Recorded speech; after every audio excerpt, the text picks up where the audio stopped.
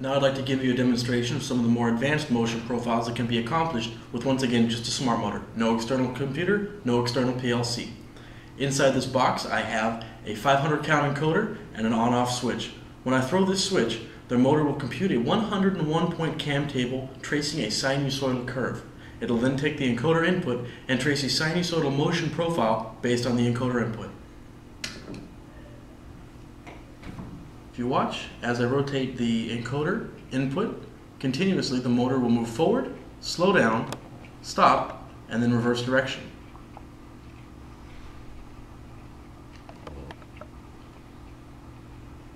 This is all being generated on the fly inside the smart motor with no external motion controller or PC. And that's just one example of some of the advanced motion profiles that can be accomplished with the smart motor.